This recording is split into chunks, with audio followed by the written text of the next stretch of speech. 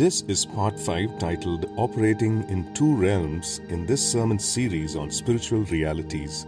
Be enriched as you listen. We're going to spend some time in God's Word, and then we will partake of the Lord's table towards the end of the service.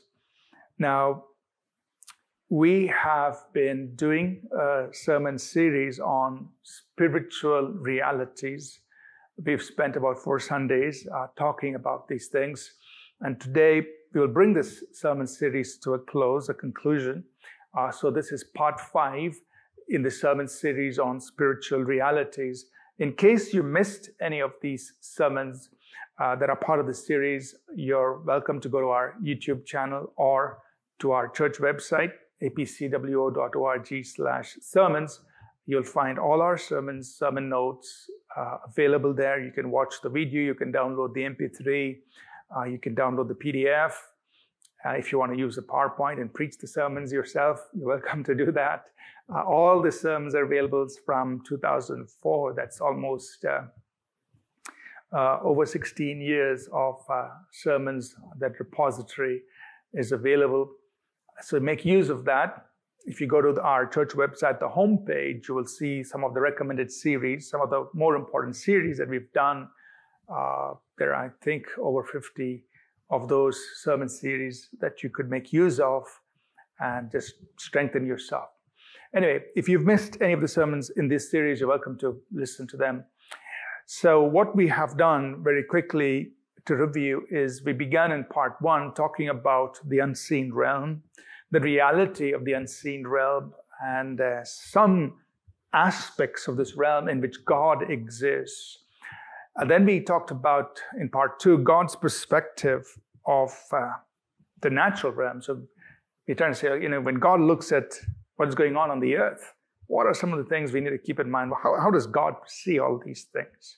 So we spent 1 sermon on that.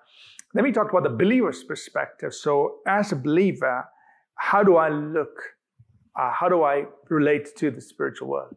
So we talked about the believer's perspective. We emphasized the need for believers to develop their spiritual functions. We stated that as people, really, created by God, we are really spiritual beings. And we have this house in which we live in order to engage the natural world. So we have our soul, which is the mind, the will, the emotions, the intellect. That's the soul, made up of the conscious and the subconscious mind. And then there is the body. So the spirit, which is the real you, uses the soul and the body to relate to the natural world. But we are really spiritual beings. Our spirits are eternal, never going to die. They had a beginning. God created us in time. But from the moment of God creating us, we're going to live eternally. Our spirits are eternal, never die. So we need to develop our spiritual functions. We talked about, or we mentioned 7 spiritual functions, and maybe someday in the future, we'll talk about each one of them and how to develop the 7 functions of the human spirit. That was in part 3. And last Sunday, part 4, we talked about engaging the spiritual realm. How can you and I cause the spiritual, what God has made available to us in the spiritual, to bear upon the natural, the things that we face in everyday life? And we gave 4 simple rules of engagement. Last Sunday, we talked about the importance of the cross of Jesus Christ, the fact that the basis on which we engage the natural world is the finished work of Christ on the cross. We talked about the importance of submission to God. We talked about the importance of faith in God. And we talked about the importance of the words we speak. That by these 4 rules, if we engage the natural world, we can keep things in our world subject to the things God has made available to us. So we let the spiritual dominate the natural in our lives as we journey through life. And we are not the victims of our circumstances, but we dictate to our circumstances. We're not the victims of the past or the present, and neither does the future have a control over us. We dominate the past, the present, the future in our lives by causing the spiritual to bear upon our life situations and our circumstances. Now, in this closing message, in this series, Part 5, I want to talk a little bit about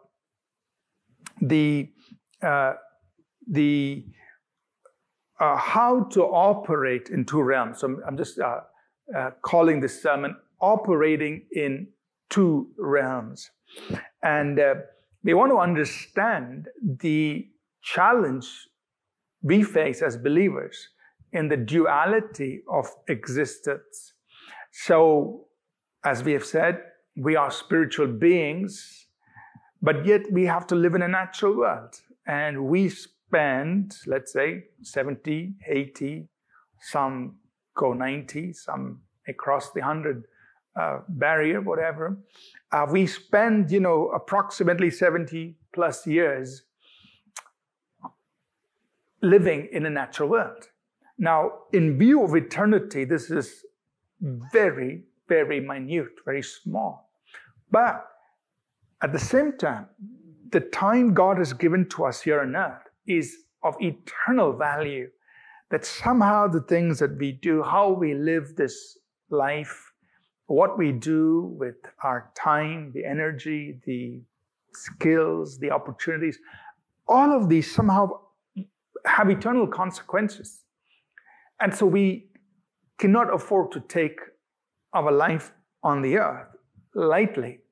So while we are spiritual beings, we also have a natural life to live. And so there is a constant tension that we face as believers in this duality of existence, meaning I'm a spiritual being. So there are several things the Bible tells you and me as spiritual beings to consider. For instance, the Bible says we do not look at things at the natural, at the temporal, but we look at the things which are not seen, the eternal. So our gaze, our focus is set on spiritual things. The Bible tells us in Colossians 3, set your affection on things above, not on things on the earth. So our affections, our passions, our interests are heavenly, more heavenly than they are natural. The Bible also tells us, lay up treasures in heaven, not on earth.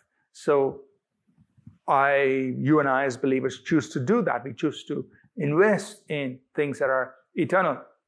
And yet, while the Bible is admonishing us to focus on the spiritual, at the same time, we have to live in the natural world. You need money here on earth. You need money to pay your rent, to live life, to prepare for your future, to take care of your family. So that's a practical, natural requirement.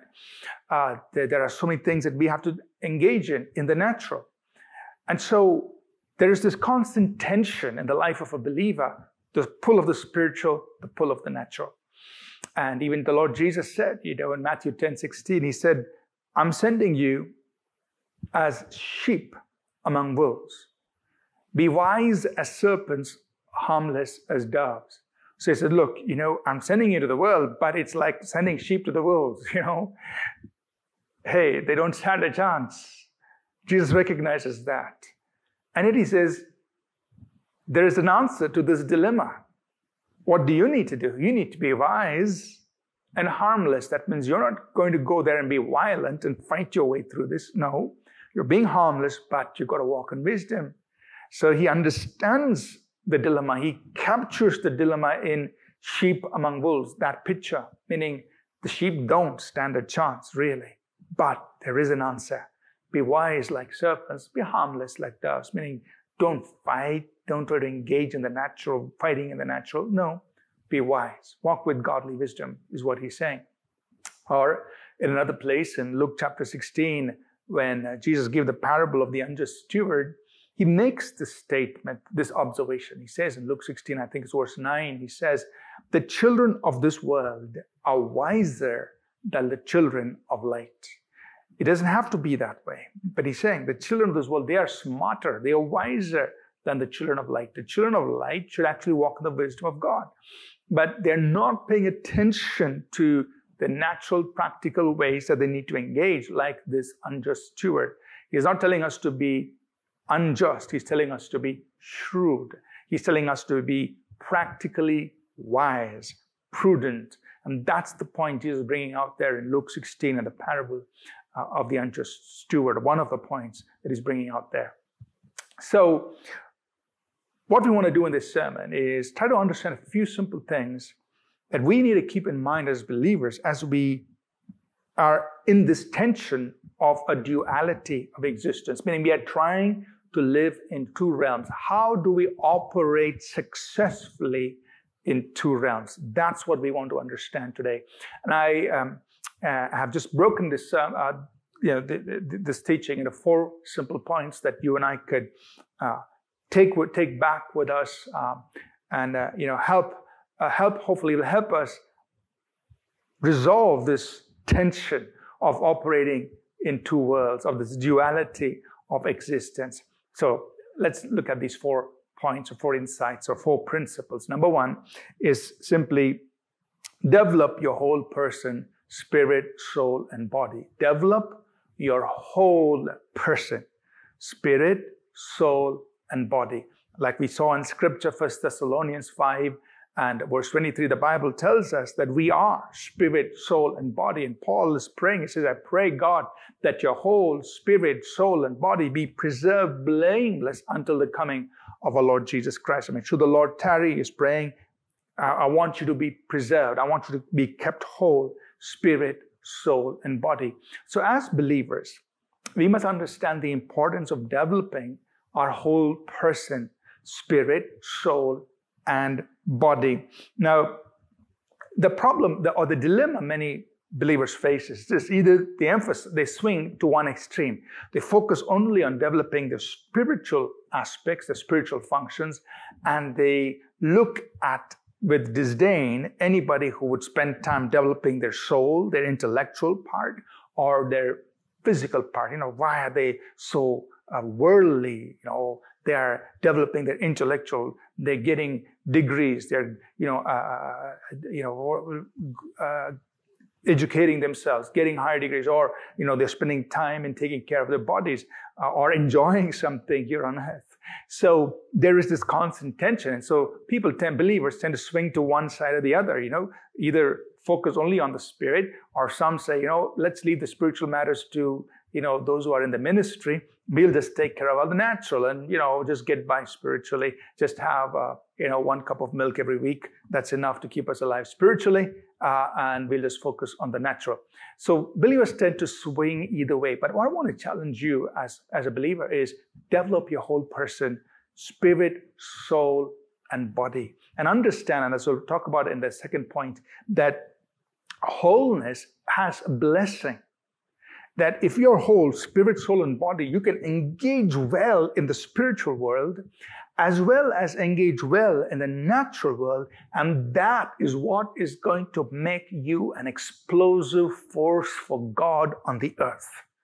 If you want to be a person of influence and impact, if you want to be a person who can really, truly transform the world and have an impact on the world before you go to heaven, then you must develop your whole person, spirit, soul, and body.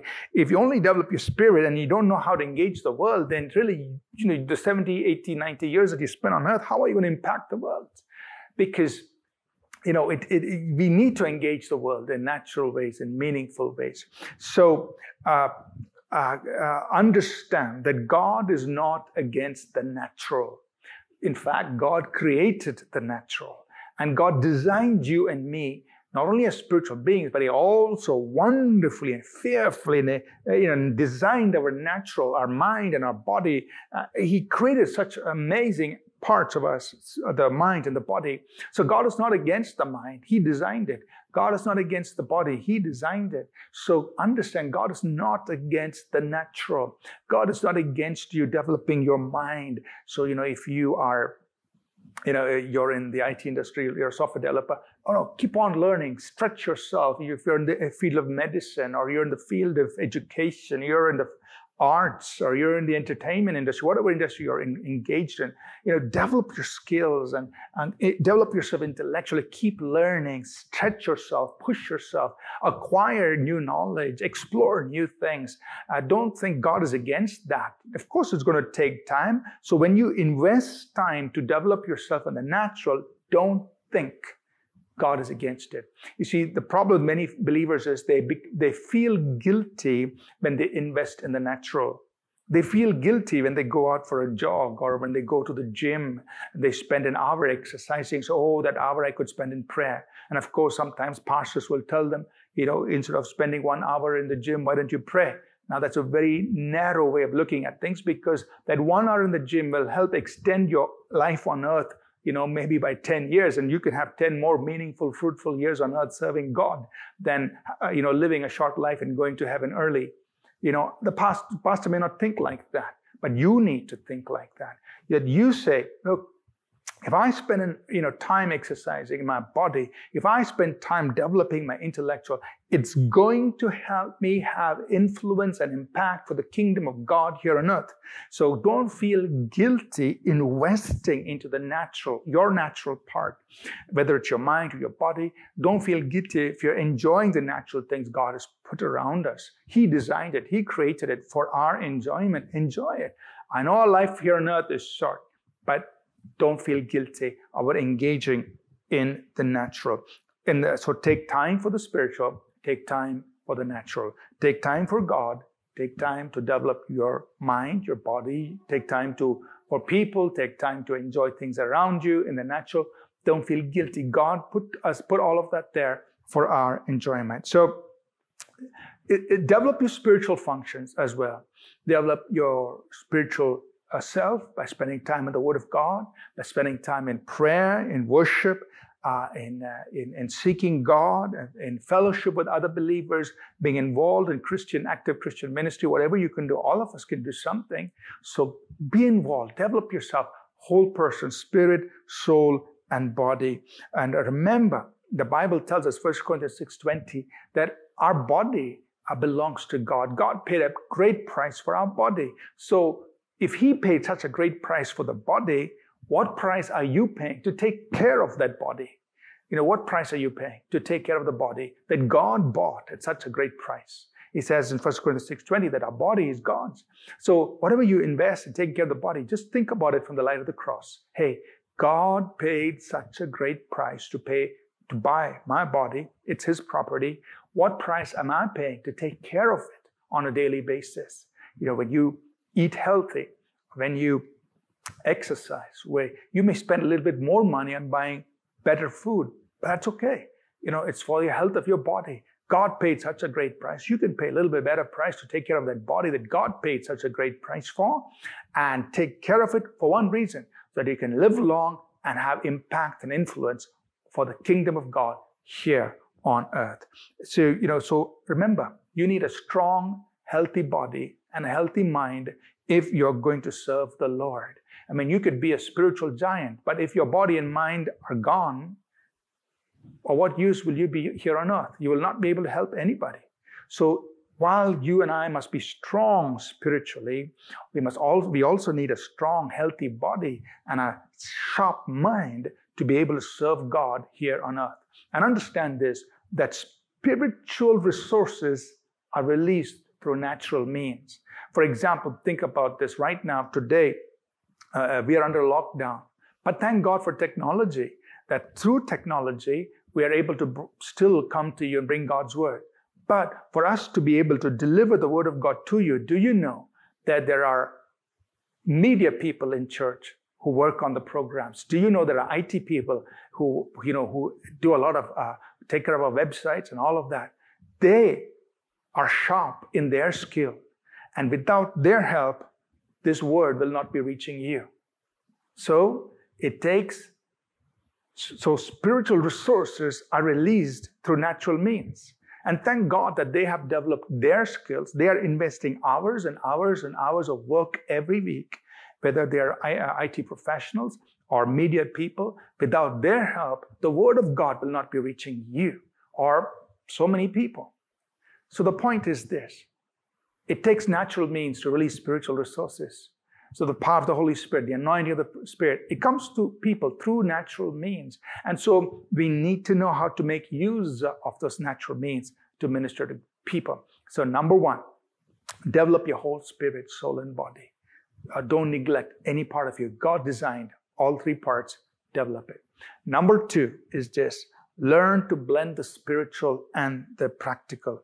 Learn to blend the spiritual and the practical. Don't think that the spiritual and the practical are opposed to each other. They're not. There's a difference between the flesh and the spirit. We're not talking about the flesh. We're talking about the practical, the natural. The spiritual and the natural, let them learn how to blend it together. These are not enemies. God designed both. God created the natural. God created the spiritual. So the spiritual and natural, let them blend together in your life. The way you live life, let it be a symphony. Let it be a perfect blend of the spiritual and the practical. Now, let's think through on this. To know the will of God, you need to be spiritually keen. But to carry out the will of God, you need to be practically keen or sharp. So let's think about it.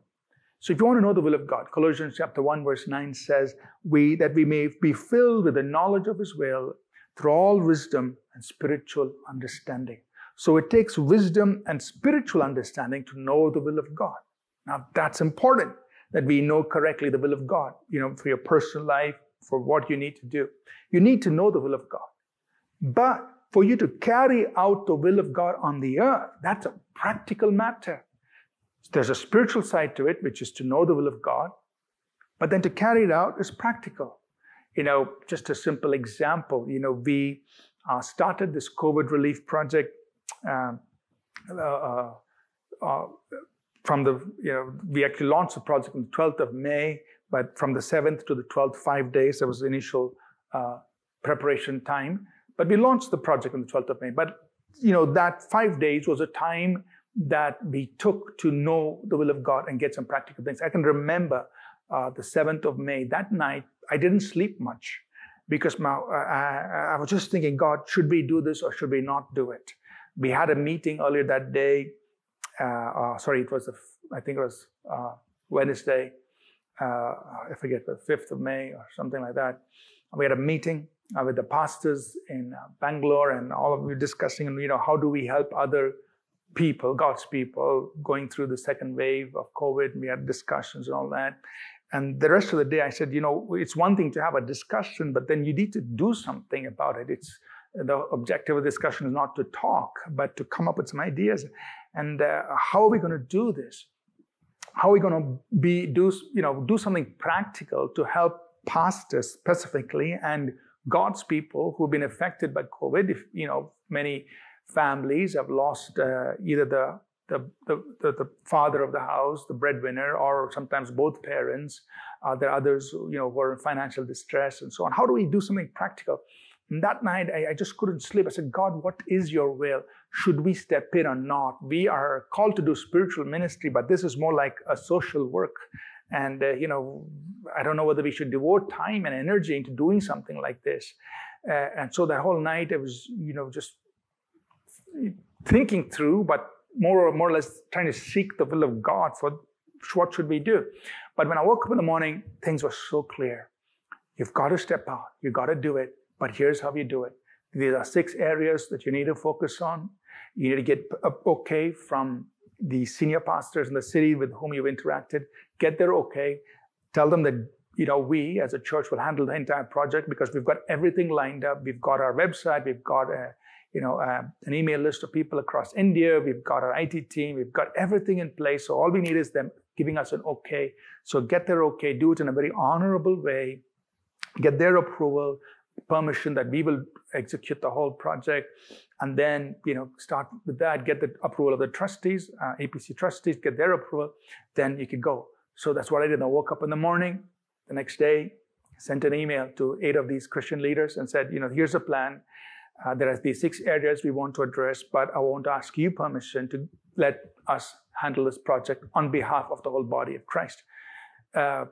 Everybody, emails just kept coming back saying, go ahead. We're giving you the thumbs up. Check with our trustees. Can we do this? We'll set aside a little amount of money. We'll get this project started. Trustees came back. Go ahead. Everything fell in place. And so there was a spiritual side, which is getting to know the will of God. But then once that was over, it took a team of people, more than 15 plus people, to actually execute the project. The IT team was involved. There were entire team of 15 people doing calls, following up with the requests. So within 1 week, we had 8,000 requests coming in. Now we had to screen them, because it was an open thing. We don't know who all applied. We had certain criteria by which we had to assess each request in each of the 6 categories, decide how much money to send. All the practical things had to be planned and had to be executed by so many people. The point I'm making is this, that there is the spiritual, but there is the practical. And these are not opposed to each other. The people doing the practical work are doing the will of God as much as those who are, spiritually seeking God about His will and direction. Both are important. So learn to blend the spiritual and the practical.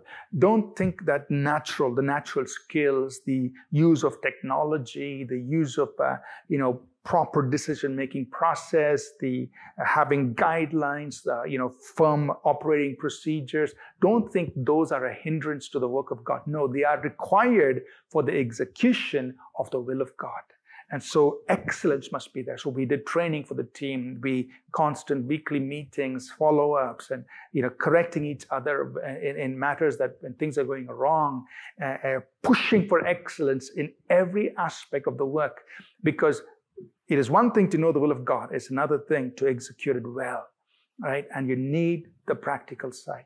So in second thing, as believers, we must understand in this duality of existence is blend the spiritual with the natural and be good in both sides. Be good to discern the will of God spiritually. Be good in your practical work, because it's going to take excellence to carry out the will of God here on earth. Another aspect of blending the spiritual and the natural is learning that takes us actually to the third point, which is number 3, is to dominate the natural through the spiritual. The third point here is this: as believers, in our duality of existence, as we try to connect both realms, we must learn to dominate the natural with the spiritual. That means, you see, in the natural, we're going to face all kinds of situations, all kinds of circumstances. You're going to find obstacles coming along your path. You're going to find, hard situations, difficulties, problems created by people who are trying to hinder you or trying to obstruct you or who don't understand what you're doing. You're going to find the enemy coming against you, trying to hinder you and doing all those things. So there are things you're going to face in the natural. There are dilemmas, there are difficult decisions, there are problems to resolve. And we must learn to address the natural from the spiritual.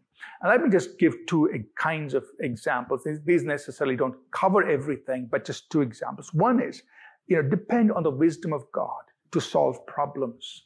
The Bible tells us in Colossians 2 and verse 3 that in Christ are hidden all the treasures of wisdom and knowledge. That means in Christ there's all wisdom and knowledge.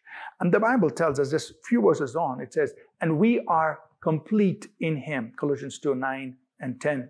We are complete in Him, who is the head of all principality and power. That means we receive completeness. We receive fullness coming out of Christ. In Him, there's all wisdom and knowledge, and we can draw out of that. So when we face practical situations, problems, whether you're resolving a problem in the environment, trying to take care of the environment, maybe some of you are engaged in this whole issue of climate change, and how do we protect the environment that God has entrusted to us? How do we make sure that this various factors that affect climate change, how do we address that? Maybe you are in the area of medicine. How do you treat patients? Or maybe you're in the area of research. How do I find out ways to address problems? They could be genetic disorders. They could be other kinds of problems. And you're in the area of research. So whatever area you're involved in, Tap into the wisdom of God, because in Christ are hidden all the treasures of wisdom and knowledge. So that is one example. By the wisdom of God, you dominate the natural with the spiritual. That means when you face problems, whether you're a salesperson, whether you're a business development person, whether you're an engineer, whether you are an architect, whether you are, an entrepreneur, whatever, God, I need your wisdom to solve a problem. I need your wisdom in handling people. I need your wisdom in addressing this matter. How do I do it? And by the wisdom of God, you can dominate the natural. See, the Bible says wisdom is better than weapons of war. Wisdom can speak where money can't speak. A wise man, by his wisdom, can capture a city, can take a city. What people can't do with natural strength, through wisdom, you can accomplish it. So wisdom is better. And so through wisdom, we can dominate the natural. And as people who have access to the wisdom of God, we should be able to learn how to tap into it. So when you develop your spiritual functions, you can learn to listen to the Holy Spirit.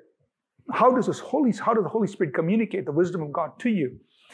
Whether it's a problem in everyday life that you're trying to solve.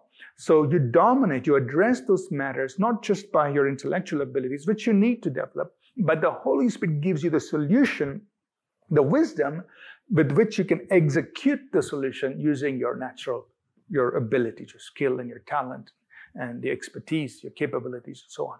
So that wisdom comes from the Holy Spirit.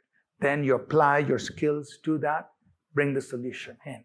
So that's one example, one way by which you can dominate the natural, starting from the spiritual. Another way is to exercise your authority over natural circumstances. Jesus made a startling statement in John 3, verse 13. He said, no one has gone to heaven except the one who has come from heaven, who is now in heaven. Jesus was talking about himself, of course, in John 3:13. He said, no one's gone to heaven except he who has come from heaven. That is talking about himself. He's come from heaven. And referring to himself, he says that he is now in heaven. So you can imagine just standing there telling his disciples, look, I am here, but I'm also in heaven. So in the natural, he's there. In the physical, he's there. But in the spiritual, he's with the Father. And that is so true about you and me. The Bible says that we are here, but it also says our life is hidden with Christ in God. The Bible also says we who have joined to the Lord, we are one spirit with him. The Bible says we are seated with him in heavenly places. So you're here in the natural, in the physical, but you're also there in the spiritual, connected with God, with his omnipotence, with his omniscience, and with his omnipresence. And what God wants to do is express his omniscience, omnipresence, and omnipotence through us. We are earthen vessels, but little bits of God's omniscience, his knowing, his knowledge, his wisdom, little bits of God's omnipotence, his miracle-working power, his supernatural power, little bits of God's omnipresence. He knows what's happening there. He knows what's going to happen. The ability to forecast, the ability to foretell, the ability to predict, to foresee. God wants to release that through us and express that through us. So when you and I face natural circumstances, we say, how can I dominate this with who I am in Christ? You do what Jesus did. When he was faced with the winds and the waves, he said, peace, be still. He rebuked the winds and the waves. He dominated the natural by the spiritual. So whenever you face something in the natural, understand there's a duality to yourself. You are also in the spiritual. And from the spiritual, you can dominate anything in the natural. We have said in the very beginning, everything in the natural is subject to the spiritual. Everything in the natural world is subject to the Word of God, because it was the Word of God that framed everything. So understand the power of that Word, and you can speak that Word over the circumstance. You can speak the Word over things in the natural. Don't let the natural hold you captive, because you are a spiritual being, and you can dominate the natural by living out of the life you have in Christ Jesus, by exercising your spiritual authority, by using the name of Jesus, by moving in the power of the Holy Spirit, by speaking the Word of God. You can dominate the natural. So that's the third principle we must learn to live by. And lastly, the last principle I want us to understand in operating in two realms and operating in two worlds and this duality of existence. Number 4 is simply this: handle the temporal in view of the eternal. Handle the temporal in view of the eternal. Paul, the Apostle Paul, wrote this in 2 Corinthians chapter 4, verses 8 through 10 and 17 and 18. We are familiar with these verses. He says, "We are hard pressed on every side. We are not crushed. We are perplexed, but we are not in despair. We are persecuted, we are not forsaken. We are struck down, but not destroyed." So he's saying, look, we're facing all these things in the natural. We're going through hard times here. People are attacking us, doing all these things. But we are not discouraged. Why? And then he explains that in verse 17 and 18. He says, "Our light affliction is but for a moment and is working for us a far more exceeding and eternal weight of glory. While we do not look at things which are seen, but at the things which are not seen. For the things which are seen are temporary, but the things which are not seen are eternal." He says, look, what we're going through, these light afflictions, actually, they're going through a lot of hardship. But he calls them, they're light afflictions. They're only temporary. They're only for a moment. But we've got an eternal weight of glory awaiting us. Because, and he explains that, he says, because, we don't live life by looking at the temporal.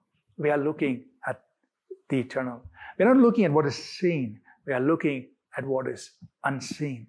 So he's handling the temporal in view of the eternal. And that's how you and I should live life. In this duality of existence, in this operating two worlds. Don't stress yourself out with things that people say and do. Just say, in the light of eternity, those things don't matter. When you stand before the judgment seat of Christ, Jesus is not going to ask you, what did so-and-so say about you? Or what was your reputation on earth? Did everybody clap for you? Did they say nice things about you? He's not going to ask that. Not one single word anybody spoke about you on earth is going to matter before the judgment seat of Christ. Doesn't matter. Or there, what matters is, did you honor the Lord with your life? Did you do what He wanted you to do? So don't even be bothered about your reputation. Who cares what people say about you? Because in the light of eternity, it means nothing. Absolutely nothing. So don't sweat yourself about it. Handle the temporal in view of the eternal. Some people may applaud you on earth. Some people will criticize you. Some people will understand you. Some people will misunderstand you. And some people won't understand you. Doesn't matter. In the light of eternity, none of these things matters. So don't get obsessed. Don't get upset. Don't get disturbed by these things. Just let them go. Like they say in English, like water off a duck's back. Just let it go. It doesn't matter. Just don't let it trouble you. The moment you and I step into this realm where we look at the temporal in view of the eternal, none of these things will move us. None of these things will affect us. None of these things will disturb our peace. Because we are looking at all these things in view of the eternal. They don't matter. The same thing with how you handle money. The same thing with how you handle relationships. The same thing with how you handle other matters of life. Deal with them from an eternal perspective. So when you look at money from an eternal perspective, you say, what really matters is how well I steward this, how well I can bless people, how well I can extend God's kingdom. Of course, I'm going to use some to, take care of myself and enjoy life, enjoy the journey. But I also want to do something to bless others because you're looking at it from the view of eternity and every other matter. So hold the temporal or handle the temporal in view of the eternal. To conclude here, 4 simple principles that will help you and me operate in two realms, live life, go about this duality of existence. I want to just quickly review these 4 points. Number 1, we said, develop your whole person, spirit, soul, and body. Remember, God created you, spirit, soul, and body. He purchased you, spirit, soul, and body. He paid a great price for your spirit, soul, and body. So take care of it, develop it. It's something you do in honor of the Lord. Number 2, learn to blend the spiritual and the practical. We need to be good at both. We need to be good spiritually. We need to be good practically. Number 3, Dominate the natural through the spiritual. Whatever you see in the natural, think about this. I'm also seated in heaven at the right hand of God in Christ. How can I handle it from there? I can decree, I can exercise authority, I can dominate it. So don't let the natural hold you captive because you are a spiritual being. Number 4, handle the temporal in view of the eternal. Look at everything in the temporal with your eyes on the eternal, on eternity. Suddenly, their value, their significance diminishes, changes in view of eternity. Handle the temporal in view of the eternal. I hope these 4 simple truths will help us learn how to live in the natural as spiritual beings, operating in both realms effectively, powerfully, so that we can live lives that have great influence and great impact for the kingdom of God. We're going to prepare our hearts to partake of the Lord's table. It is a very powerful expression of what Jesus Christ did for us on the cross. The Apostle Paul writes in 1 Corinthians 10 that the bread we eat, it's communion in the body of Christ. It's sharing in the body of Christ. What he finished for us through his work on the cross and what he has given to us as being part of his body, fellowshipping with other people. The Apostle Paul also says that the cup that we drink, it's a cup of blessing. That means I'm receiving the blessing of the cross. I'm receiving the blessing of the new covenant. So today, I want to encourage you to prepare those elements before you. Get the bread, juice, or water, whatever you have. Keep it before you. If you are in a family, I would request the head of the family to pray over these elements as we pray. If you're by yourself, just pray by yourself. That's fine. And we're going to pray, and then we're going to partake of these elements. And while we do that, I want you to expect, saying, God, I receive the blessings of my covenant with you.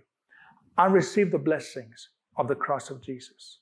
On the cross of Jesus, forgiveness was provided, healing was provided, wholeness was provided, deliverance was provided, victory over Satan and all his works was provided. The blessing of God was provided for. Everything that God could give you, he has provided for you through the cross. So as you and I partake of this, say, Lord, I receive this for myself, healing for my body, strength for my body, healing for my mind, and I receive it. Let's do that. I want you to just keep the elements ready in front of you, please. And we're going to pray, and then we're going to partake of these elements together. Let's take a moment to pray and then believe God to receive the blessings of our covenant with God. Father, we consecrate these earthly elements of bread and juice that speak to us about the Lord's death. That Jesus paid a great price for our redemption. That we are the redeemed of the Lord. God, your word says that we who have received abundance of grace and of the gift of righteousness, we will reign in life. We will dominate in life. We will rule in life through Jesus Christ. We receive the full blessings, healing, deliverance, victory, salvation, preservation, protection, provision. We receive full blessings through the cross. And Father, I pray that everywhere as people partake, that the power of your Spirit touch each one, bringing the power of the cross into their lives. The Lord Jesus said, take, eat. This is my body given for you. Do this in remembrance of me. Let's partake of the bread together.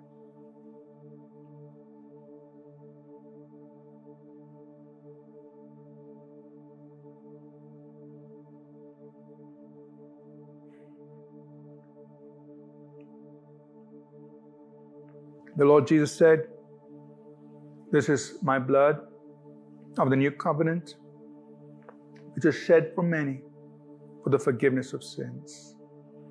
The Bible says that we overcome the enemy by the blood of the Lamb and by the word of our testimony. The Bible tells us that we have been redeemed by the precious blood of Christ. We partake of this cup knowing what the blood of Jesus has done for us. Let's partake together.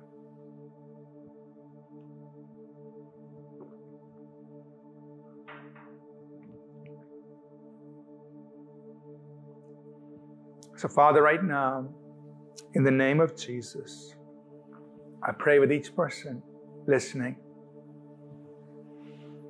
I take authority over every work of the enemy. Their bodies, their minds, their life situations, their circumstances, their relationships. I take authority over every evil work. And in the name of Jesus Christ, I command every work of the enemy to be destroyed. I command every work of the enemy, every work of oppression, every work of torment to be destroyed. A command that people are released from every oppression of the enemy in the name of Jesus. I come against every foul, unclean spirit, every spirit of torment, every spirit of oppression. I command you to leave in the name of Jesus Christ. Be free in your mind, be free in your emotions, be made whole in Jesus' name. Every spirit of infirmity, causing sickness, ailments, I command it to leave, and in Jesus' name, receive your healing right now. Every spirit of bondage, every spirit that holds people in addictions, I command them to leave. Unclean spirits, I command you to leave. I command people to be free in the name of Jesus. Father, thank you for what you do. Thank you that you know each person by name. You know each one's circumstances. You know each one's situations. Thank you for ministering to them, touching them, healing, delivering, intervening in their lives. Thank you, Father. Thank you for doing this. Thank you, oh God.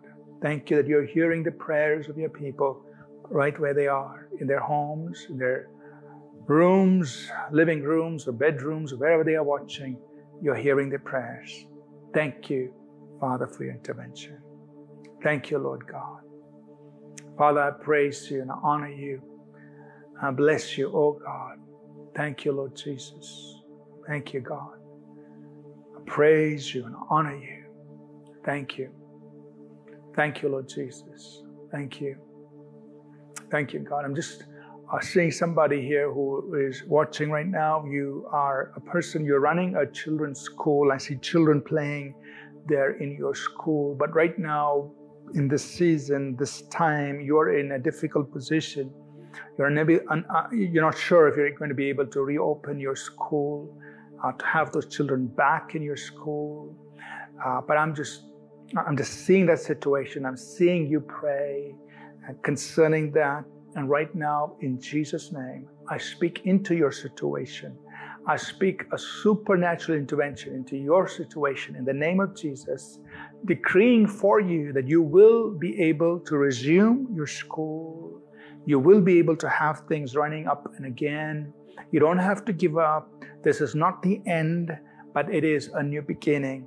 I speak a new beginning for you, for your children's school. I see children there.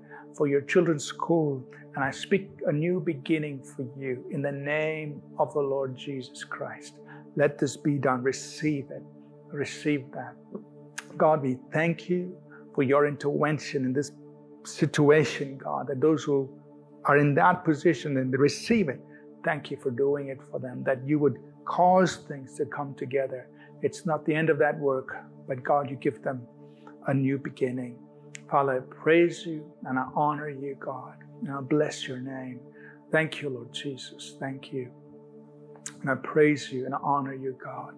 Father, we thank you for your mercies. Thank you for your grace. Thank you for your intervention in our lives, God. Thank you. I praise you, honor you, Jesus. Thank you, Lord. Oh, God. Thank you. We praise you. We honor you. Father, we just pray for every need that's being raised up to you right now. Thank you that you meet every need. Thank you, Lord God. Speak your blessing into every household, into every family. In Jesus' name, amen. Amen. Thank you so much. I'm going to let the worship team lead us in a time of worship. We would love to hear from you. That share with us what God has done to you, for you through this service.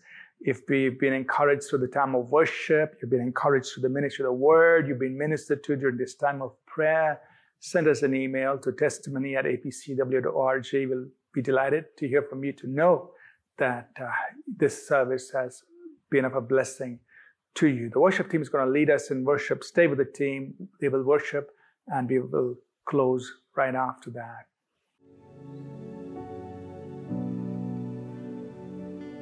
You deserve the glory and the honor.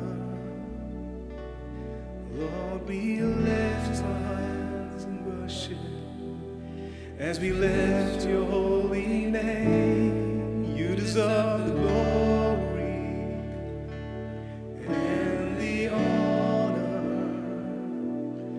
Lord, we lift our hands in worship as we lift your holy name. You deserve the glory and the honor. Lord, we lift our hands in worship as we glorify. For you are great, you do miracles so great. There is no one else like you. There is no one else like you. For you are great, you do miracles so great. There is no one else like you. There is no one else like you.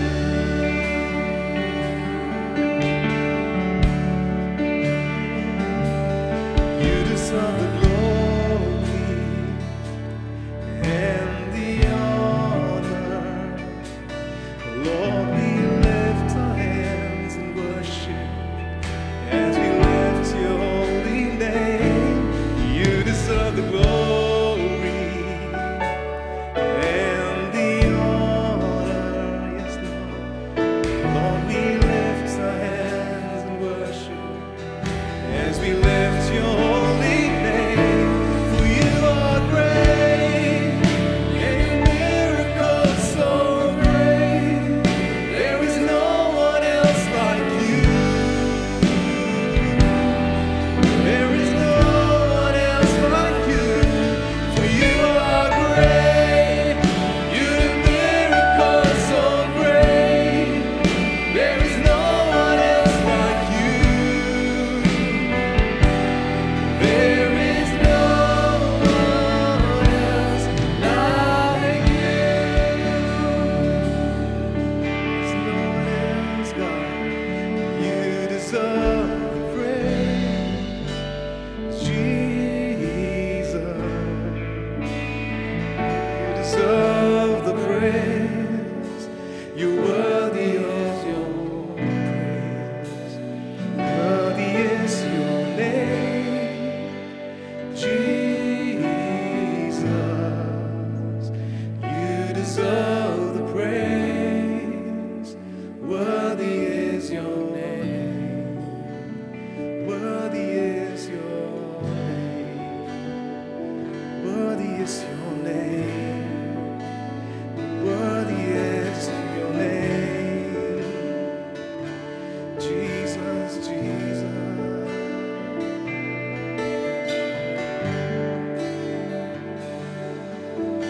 Worthy is your name, God.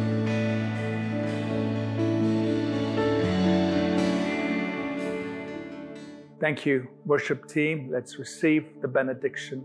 The grace of our Lord Jesus Christ, the love of God, our Heavenly Father, and the sweet fellowship of His Holy Spirit be with each of us always. In Jesus' name, amen. Thank you once again. Please remember to visit our church website, apcwo.org. Make use of all the free resources. Spread the word. Share as much as you can. God bless. See you again. Bye. Thank you for listening. We trust this message was a blessing to you. For more free resources including sermons, sermon notes, publication, please visit apcwo.org. For information on APC Bible College in Bangalore, please visit apcbiblecollege.org. Please remember to download the All People's Church Bangalore app from the App or Google Play Store.